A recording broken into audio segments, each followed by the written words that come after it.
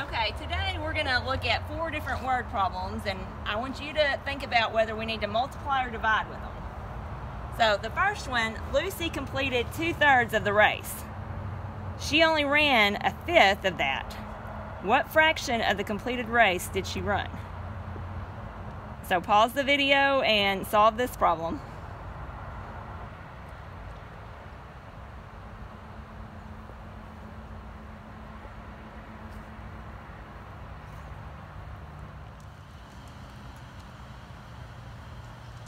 So Pepper, he likes to walk a little bit more than Lucy. He wants to walk 3 miles. And so walking around the neighborhood is 1/2 mile. How many times does he need to walk around the neighborhood to reach 3 miles? So I want you to solve this one. And then at the end, we're going to go over all of these problems.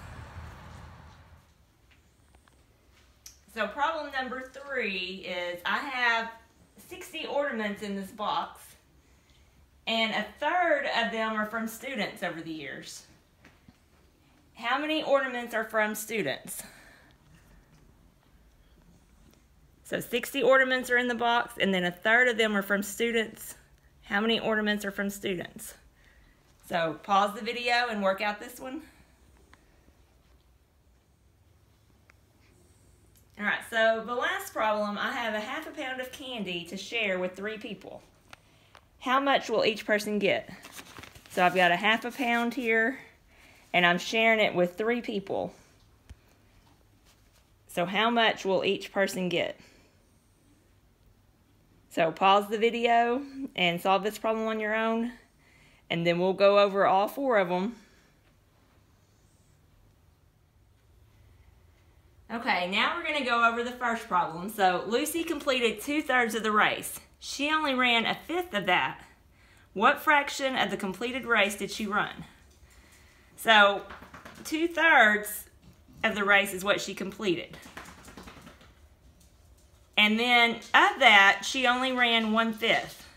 So of is a key word here that we know that we need to multiply when we see of a lot of times. So 2/3 times 1/5, because she only completed 2/3 of it, and then of that, she ran 1/5. So this would represent the part that she completed, and then 1/5 of that, so I can divide it into fifths now. And then this one portion right here represents the part that she ran. So the part that has, you know, kind of the crisscross lines in it, this overlapping part right here, represents our answer. We also know when we multiply fractions, we multiply the numerators, so that gives me 2. And then I multiply the denominator, so that gives me 15.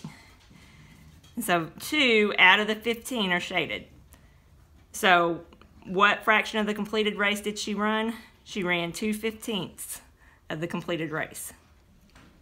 Now for the second problem, Pepper wants to walk 3 miles. He likes to walk a little bit more than Lucy. So walking around the neighborhood is 1/2 mile. How many times does he need to walk around the neighborhood to reach 3 miles?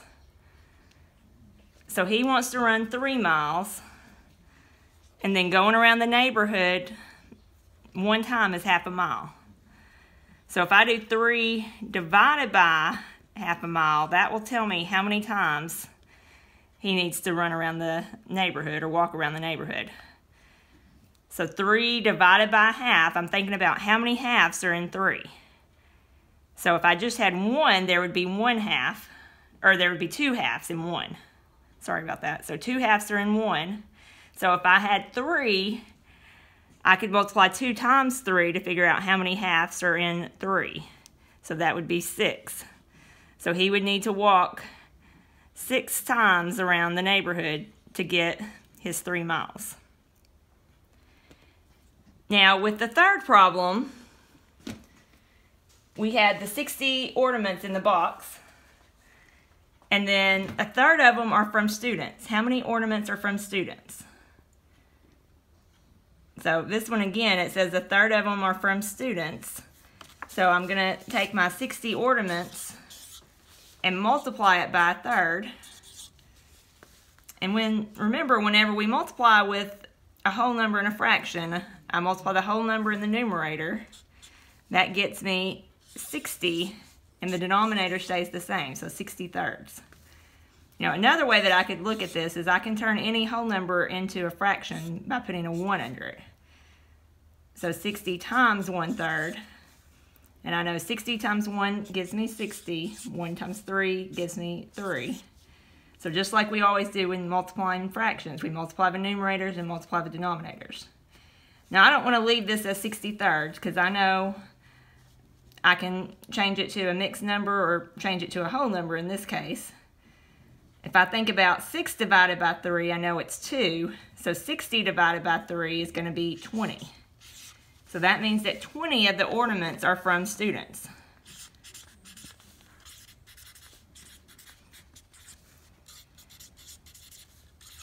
All right, and now we're ready to check the last problem.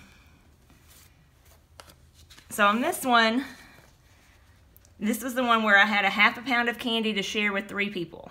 How much will each person get? So now I've got a half a pound, and I'm sharing that. So, that's a key word that we're going to need to divide. I'm sharing it between 3 people. And I know, since I only have a half a pound, they're going to get less than half, because I'm splitting a small amount between 3 people, so they're going to have even less. So I could draw a picture to help with this.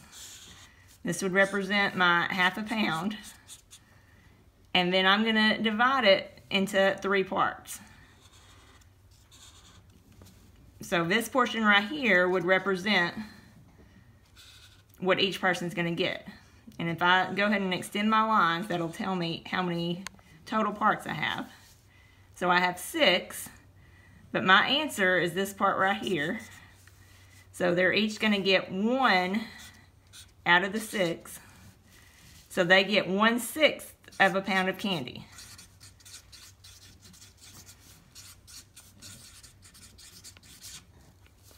And, this problem, some of these problems I do just make up. So I just wanted to share this part with you. There's not really candy in here in case, you were thinking I was going to have a lot of candy. It's really just these snap cubes. But I hope this helps you understand the problems a little bit better, and trying to figure out when we need to multiply or when we need to divide. So make sure to check your answers before you submit your form.